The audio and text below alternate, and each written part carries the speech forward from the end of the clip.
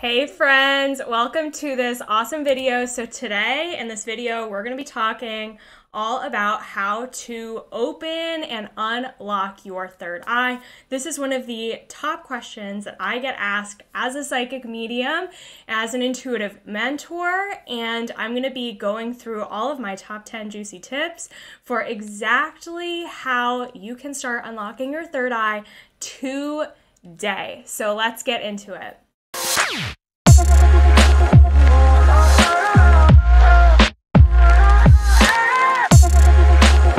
All right, so number one top tip I like to refer to as time and space. And when I say time and space, I mean time and space for meditation and for connecting inward with yourself.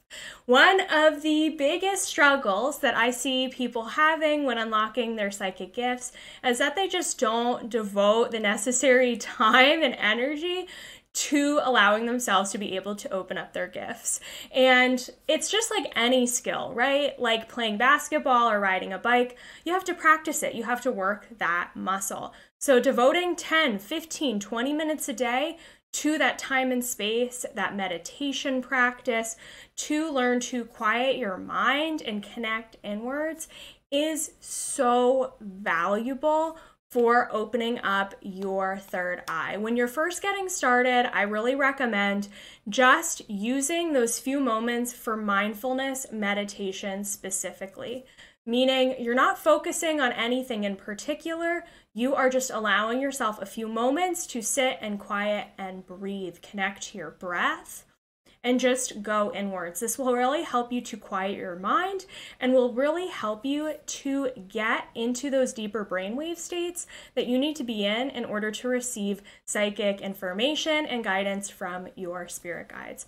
So carving out those 10-15 minutes every single day, I like to call it connection time, is going to be crucial for opening up your third eye. All right, moving into tip number 2 that goes off of what I was just saying about time and space and connecting and meditation is about asking your spirit guides for help. Now, in another video, I'm going to be talking all about spirit guides, how they can help you, how you can start working with them and cultivating relationships with them. When you're ready to start opening up your third eye, set the intention by asking your spirit guides for help with the third eye opening process. This is so important because it's going to allow your spirit guides permission into your energy field to help you and to start giving you that intuitive guidance. So working with your spirit guides in that daily connection time. So after you have a consistent meditation practice where you're going inwards, you're connecting with yourself. Now you want to start calling in your spirit guides into that space. Just setting the intention, saying, spirit guides, I give you permission to connect with me during this time, and I'm ready to receive intuitive guidance from you. And then asking them specific questions and just seeing what information comes through. Make sure to write it all down because some messages that you might receive in the moment might not make sense right there, but they might make sense to you later. So writing things down is really important. Which leads into my next step, number 3, which is all about intention setting. So when you're working to open up your third eye, your chakra of psychic guidance, you are going to want to use intention setting for absolutely everything in your life. So before you meditate, during your meditation time, set an intention that you are ready to receive intuitive guidance, that you're ready to receive psychic guidance.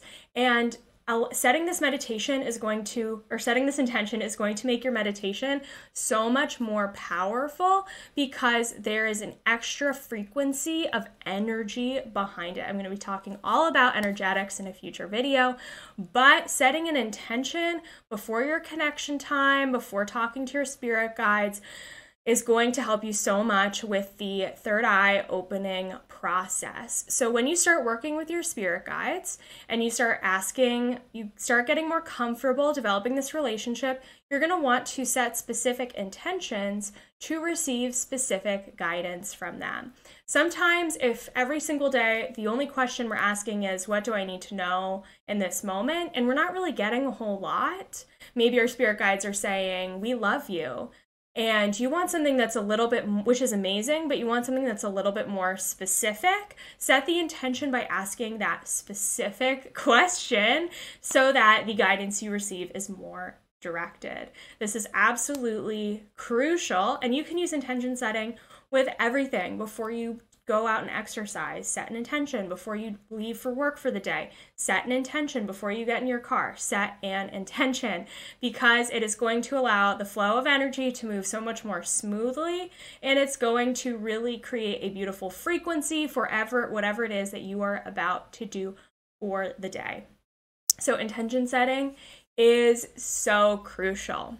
All right, now we're going to be talking a little bit about vibration. So we all have an energetic frequency, an energetic vibration, and raising our vibration is so important because it allows us to begin to become energetic matches, magnetic matches for that which we desire. So in order to start opening up your gifts more, we need to begin to raise our vibration. Why is this so important?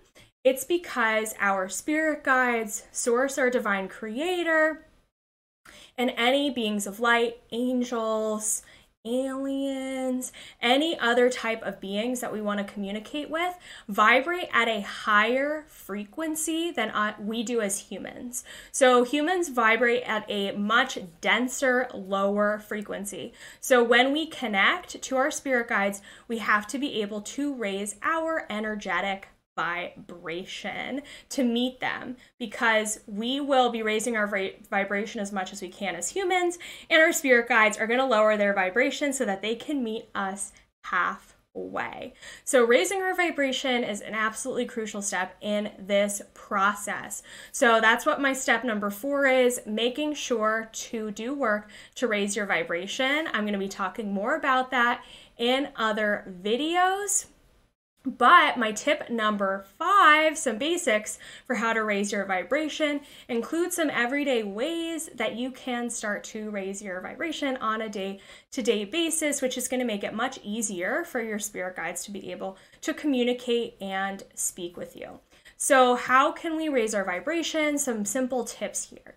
Eating a high vibe diet is really crucial. So when I say high vibe diet, I mean whole foods, fruits and vegetables, and non-processed food sources, because these foods vibrate at a higher frequency than our denser, processed, sugar-heavy foods. Eating that high vibe diet of whole foods allows you to raise your frequency, because the food that you consume actually affects your energetic vibration. And so eating foods of a higher vibration allows you to raise your vibration with it. So really focusing on those whole foods, eating fruits and vegetables.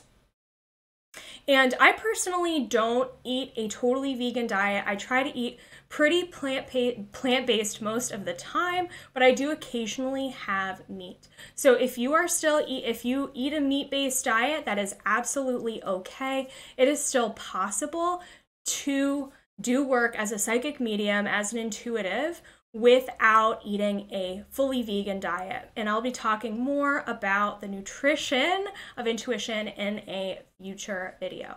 So raising your vibration by eating a high vibe diet is really important. Another way that you can raise your vibration is by incorporating some conscious movement and exercise into your day-to-day life. So getting off the couch and doing a little bit of stretching, going for a walk, maybe incorporating yoga or some other types of flowy exercise is going to be wonderful and so great for this process, because they allow us to lighten up our physical body, which can help us to raise our vibration, raise our energetic frequency. So moving into number 6, this also has to do with raising our vibration. reading books and consuming content that expand your consciousness and being more conscious of the information that you're consuming. So, for example, the local daily and national news is an example of a very heavy, dense, low frequency type of content. So, by consuming that type of content really frequently, you are really lowering your energetic frequency. So instead, be more mindful about what you're consuming. I'm not saying, watching the news or the media all the time is terrible for you. But what I am saying is just to be more mindful of the content that you're consuming, how it makes you feel. If something makes you feel fearful and anxious and stressed out, that is lowering your energetic vibration. So turning back to movies that make you laugh and feel lighthearted is a great type of content to consume. Or watching documentaries that really excite you and expand your mind, another great way. Reading books that really take you out of your comfort zone and excite you and really invigorate you, another great way. Listening to music that lightens your spirits and makes you want to dance is another great way. And also looking out for types of content that challenge your beliefs in a way that really expand your mind and expand your perception. Because when we're learning to open up our third eye, we're learning to expand our consciousness. So looking at content, watching videos or documentaries or reading books and social media content that allows us to expand our viewpoints, learn more about the world and the universe is a really great way of opening up and expanding our consciousness. And that's really going to help you out with opening up your third eye. Okay, I think I'm on number 7. So number 7 here is surrounding yourself with high vibe people. So this is, again, going back to raising your vibration. So if you have a lot of people in your life who cause you really a lot of stress, who pull you down, who really overload you with a lot of emotional burdens and baggage, those people are also going to weigh down your energetic frequency. It just is how it is. We all influence the frequencies of everybody else around us. So just be mindful of this. Maybe you want to set up some boundaries between you and the people in your life that might be causing you stress. Maybe you want to limit the amount of time you spend with them. Maybe you want to be mindful of where you are spending your time. Maybe on the weekends you spend time with a friend who really just unloads their stress on you. Maybe you want to spend less weekends with that friend. Maybe you want to let go of some friendships that are really dragging you down. And instead, filling your cup with people who inspire you, excite you, motivate you, and really challenge you to grow and expand your consciousness. Again, like I was saying before, we live in this incredible world now where we can reach so many people via social media. I have so many high vibe, spiritually minded friends from social media, from connecting online. So just because you don't have a friend around the corner from you that has the same spiritual interests as you, doesn't mean they're impossible to find and doesn't mean you won't be able to make friends in the spiritual community. There's so many of us out here, myself included, who are excited and looking forward to connect with you. So having those high vibe friends and really setting boundaries with those people who do drag you down is going to really influence your vibration and make it easier to connect. Another reason why, let me give you an example. If you have a friend who does unload their stress or burdens on you and you're about to go in for your meditation practice of the day, it's going to be really hard for you to connect in if you have all of this stuff, this baggage that's weighing on your mind, or you want to give your friend advice, or you're thinking about their situation. It's going to make it really challenging for you to connect and go inwards. So just another thing to keep in mind, that also goes along with the content that you're consuming. If you're watching the news and then trying to meditate, good luck. It might not be the easiest thing for you to do. So making sure that you are being mindful about what the content you're consuming and the people you surround yourself with to raise your vibration is going to allow you to open your third eye so quickly and so easily. Okay, next we have number 8. I think we're on number 8. Okay, number 8.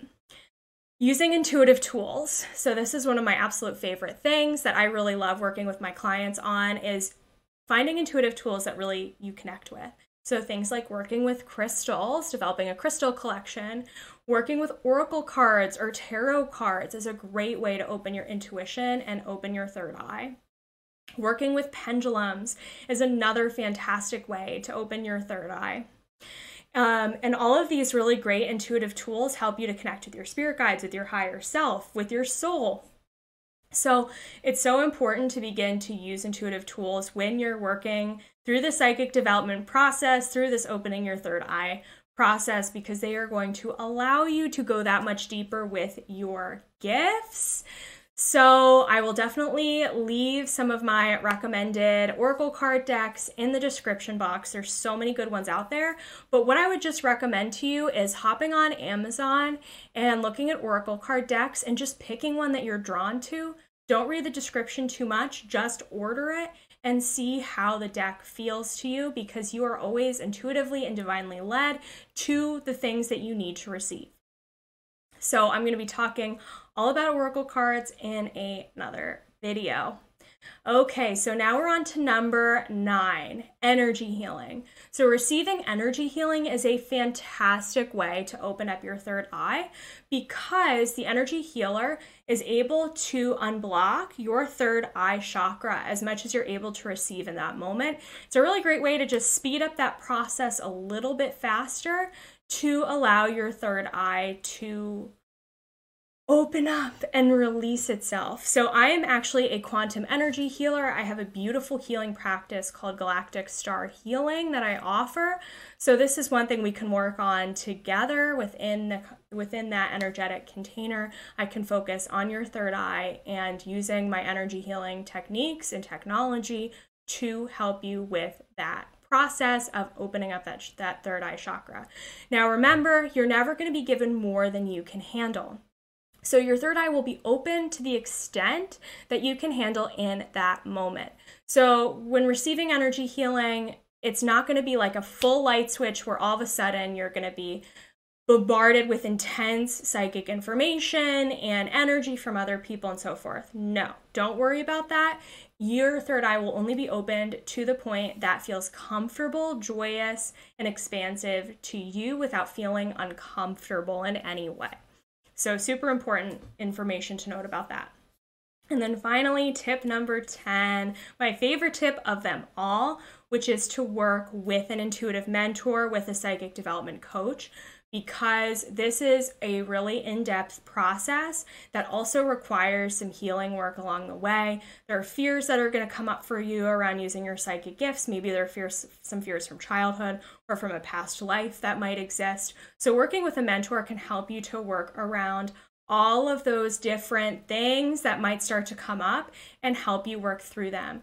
Everyone's gifts are completely unique. Your gifts are just like a fingerprint. They're so unique to you. So working with a mentor to help you uncover that uniqueness and really dive into what your specific gifts are is going to be so, so powerful. It's also just wonderful to have a person to connect with, or a group container to be able to have those spiritual, energetic connections with other people. I did the majority of my psychic development work on my own, which is really challenging because it can get a little bit lonely when you are having these awesome psychic experiences and you don't have others to share them with. So working with a mentor is a really fabulous way to get that beautiful one-on-one support and time. And as I'm filming this video, I am currently enrolling for my Cosmic Kickstarter Psychic Development Group Coaching Program. I'll leave the link for that in the description box. It's 8 weeks and we dive all in on opening your third eye, unlocking your psychic gifts and your intuition. If you're watching this and the program is not open, no worries, just pay attention to my social media for the next time that it does become available, but we can always talk about opening your third eye in a one-on-one session or in an energy healing session. All right, I would love to do a quick meditation with you guys before this video is over with to start the third eye unlocking process right here, right now, and you can use this meditation in your daily meditation practice. So I want you to be in a comfortable seated position or lying down, and I want you to close your eyes and face your palms upward in your lap. And we're going to begin by taking in some deep breaths in through the nose and out through the mouth. Taking a deep breath in through the nose, breathing in love and light, and breathing out through the mouth, exhaling any tension and stress from the day. Breathing in through the nose, breathing in love and light, and breathing out through the mouth, breathing out any stress from the day. And I want you to call to your attention that spot in between your eyebrows, that beautiful third eye chakra area of your forehead. And just allow your attention to rest on this area for a moment. Just noticing it, feeling comfortable with it.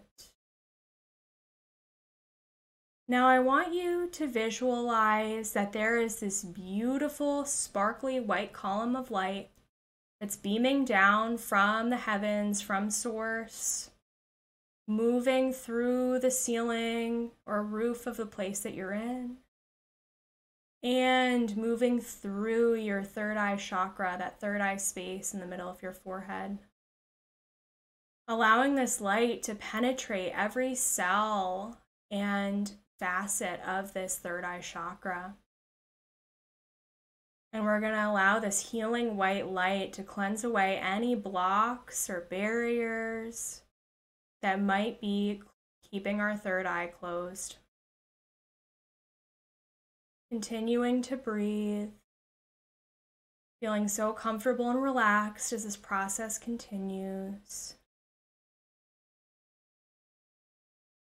And now we're just going to sit for a moment with this beautiful white light flowing through our third eye chakra and just see what comes up for you. Maybe you're seeing different colors right now in your mind's eye.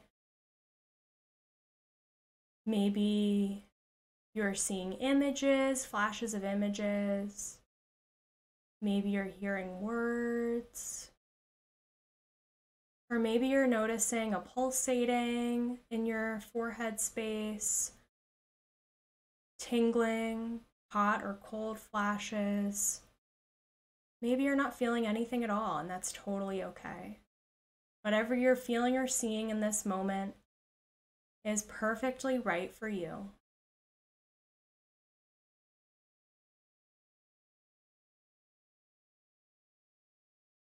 And now that we've received our third eye activations and upgrades, we're going to thank Source and thank our spirit guides for facilitating this beautiful experience. Thank you, thank you, thank you.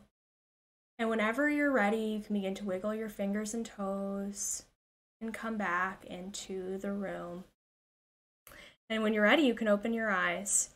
And that's a beautiful meditation that you can do anytime that you are connecting in meditation, meeting with your spirit guides, and knowing and setting that intention, like we were talking about earlier, to receive energetic upgrades and activations in your third eye to allow for the opening process to continue. So, so cool. I absolutely love it.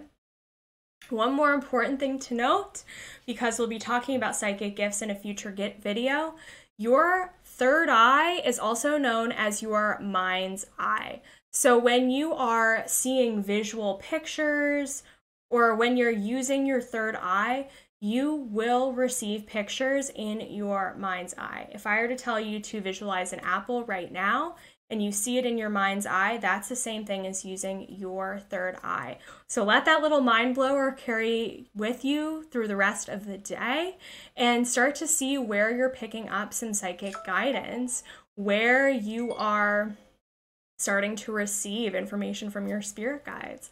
I can't wait to hear how this process goes for you. If you like this video, make sure to hit that like button, make sure to subscribe to this channel, leave a comment if this helped you, and let me know what type of content you want to hear and see about on this channel. Sending so much love and light, guys, and I'll see you in the next video.